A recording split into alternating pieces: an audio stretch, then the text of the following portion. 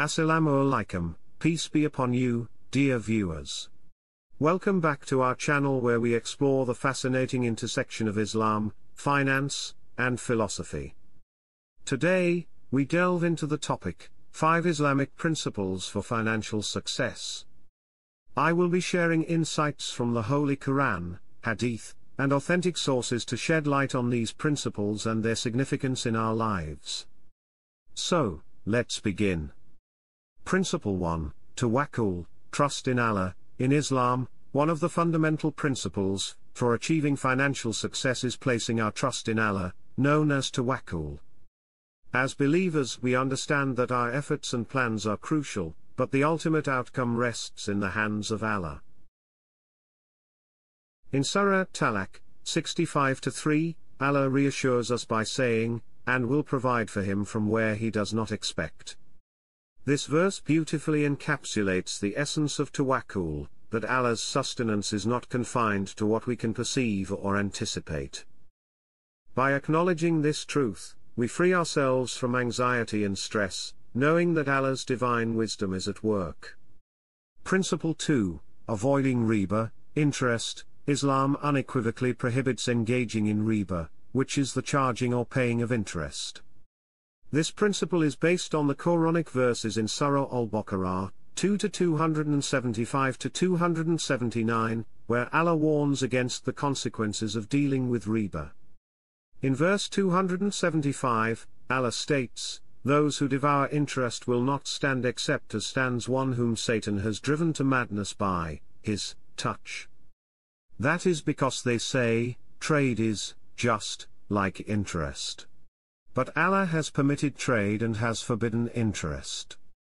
These verses emphasize the severity of indulging in interest-based transactions and highlight the importance of conducting business with fairness and equity. In later videos we will be diving deep into reasoning and wisdom of this prohibition. Principle 3, giving Zakat, charity. One of the core principles in Islam related to finance is the concept of Zakat, the obligatory charity on wealth. The importance of Zakat is emphasized throughout the Quran and Hadith. In Surah At-Tawbah, 9-103, Allah urges believers to give Zakat, stating, "Take, O Muhammad, from their wealth a charity by which you purify them and cause them increase." Through Zakat, we purify our wealth, cultivate empathy, and contribute to the welfare of the less fortunate members of society. This principle instills a sense of financial discipline, and reminds us of our interconnectedness as members of the global community. Principle 4, contentment and gratitude. The Quran frequently reminds us to be content with what Allah has provided and to express gratitude for His blessings.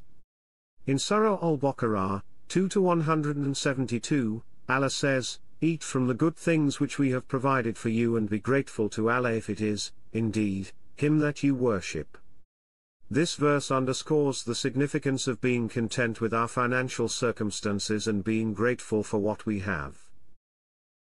Cultivating contentment and gratitude not only brings peace to our hearts but also safeguards us from unnecessary financial stress and unhealthy desires for material possessions. Principle 5, long-term planning and investments. Islam encourages believers to plan for the future, not just for themselves but also for the generations to come. In Surah Al-Hashr, 59-18, Allah instructs, "O you who have believed, fear Allah. And let every soul look to what it has put forth for tomorrow." This principle advocates for responsible long-term planning and investments. It encourages us to seek opportunities that align with Islamic principles and contribute positively to society. By making ethical and sustainable financial decisions, we not only secure our own future but also leave a meaningful legacy for future generations.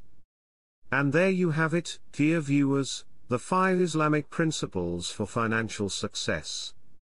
These principles, rooted in the Holy Quran and Hadith, offer us a comprehensive and ethical framework for managing our finances and attaining prosperity. As we navigate the complexities of the modern financial world, let us never forget the wisdom of Islam in guiding us towards financial security and spiritual fulfillment. If you found this video enlightening, don't forget to like, share, and subscribe to our channel for more valuable content. Also, feel free to let us know in the comments if you would like us to cover any specific topics in the future. Until next time, Assalamu Alaikum.